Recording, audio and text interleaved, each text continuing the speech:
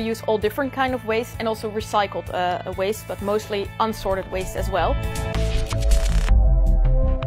So our chassis is built out of this material, which is flex and recycled PET bottles. And we have some other cool materials, so that's this actually, and that's what we use in our interior as well. And this is normally what you throw away in your home as unsorted household waste, so it's very awesome.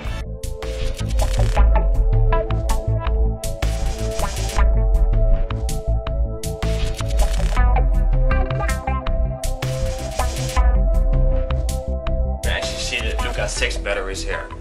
They are 6 modular packs and can easily be swapped for full packs, for example, if your battery is empty.